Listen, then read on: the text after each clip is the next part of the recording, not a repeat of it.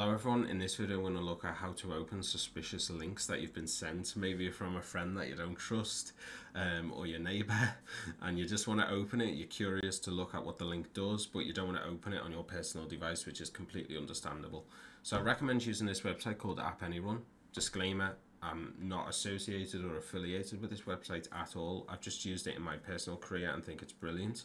Essentially, the way the website works is it'll generate a virtual machine for you, completely isolated and separate from your device, so they're taking all the risk really, and then you'll be able to control it and investigate it, and at the same time the website itself, app.any.run, is also doing some analysis, you know, with connections out, and it's sort of like Wireshark in the background, so that'll see if it's like connecting to a C2 server or something else.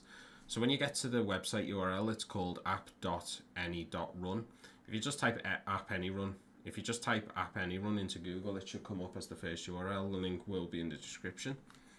You will need to sign up. Now, if I open this in a private window, just to show you really quick what it'll look like exactly for you, because I'm already signed in, you'll see the page like this. So essentially it needs a business email. So that's the thing that usually stops people from registering, because they don't have their own company domain, or they don't work for a company that is allowing them to sign up with their email. So you can't just use @gmail.com, for example. The way around that is if you go to temp-mail.org and generate your own personal email. You can see I've done it here. So I just zoom in for you. Essentially, it just generates a temporary email address that you can use and receive email from. All you need to do is copy and paste that in. If it doesn't work, then just click delete and generate another one and try and keep trying again. If you are stuck, please leave a comment and I'll be more than happy to help you get an account on app.any.run. Now back to it. All you need to do next is, once you've got your account, is submit the URL. So let's say your friend has submitted a URL like this and you don't trust it and you don't want to open it, and even on like private browsing, anything like that. All you need to do is click submit URL. Copy the URL in here and then click run a public analysis. Now this is really key and it's really important you understand this part. If I just close this out really quick and go to reports on the left, you'll see all the different reports by other people checking files and links. These are public, so you don't even need an account on app.any.run to view some of these, or I think most of them. So for example, if someone's uploaded monsters.zip and it says it's suspicious, so if I click on it, I'll be able to see that submission. I'll be able to generate a report for it, etc.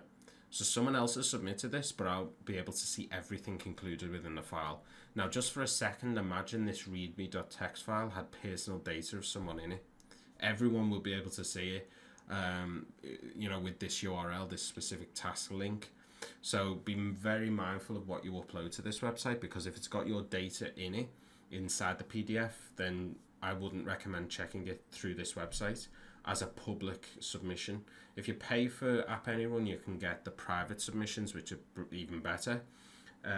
So I'd recommend only submitting URLs on this website, as well as like PDF documents that have been sent to you and you know you've got no knowledge of, in terms of, you know, if you're dealing with a mortgage company and they're sending you a PDF and you don't trust it and it's got your data in it and you know it has because it's, or you suspect it has because it's come from your mortgage broker or something, then I would err on the side of caution with them sort of emails and links.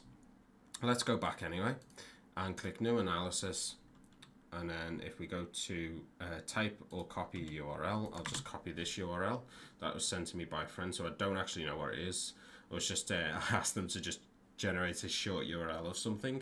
And then if I click run a public analysis, it's going to generate or spin up the virtual machine for me to control and be able to have a little investigation. So you can see this is the virtual machine here. It's going to open the short URL and let's have a look. Oh, there we go. So I've been rickrolled. So I know it's harmless. It's just a giphy.com and it's a GIF, direct link to a GIF. So there's not much else to check on this website. You can control the virtual machine. So as you can see, I've just clicked on that. I can open a new tab.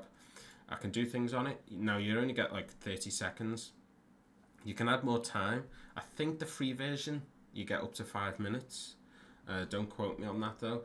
I know this link now is safe. I haven't opened it on my personal device, so I'm just going to click stop.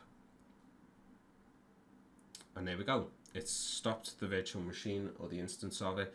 And now we can click on, text reports. So I can get a simple report of what was found. You can see there's no malicious behavior, no suspicious, and some info. Now it's going to open MS Edge because obviously that was the browser, and that process tree is going to be massive because it's fetching cookies and ads from the ad network and things like that. So the process tree here, the behavior graph, is going to be massive for a link. Still worth having a look at. You can see the screenshots and the video of what actually opened. So now I can see the link without actually opening it on my personal device. So that saves a lot of hassle and keeps you secure when checking suspicious URLs. In the next video, we'll look at files and the dangers of the public submissions and the alternative of what I'd suggest for files. So I'd err on the side of caution using this website for files, but we'll talk about that in the next video. So thanks for watching, and I will see you all later.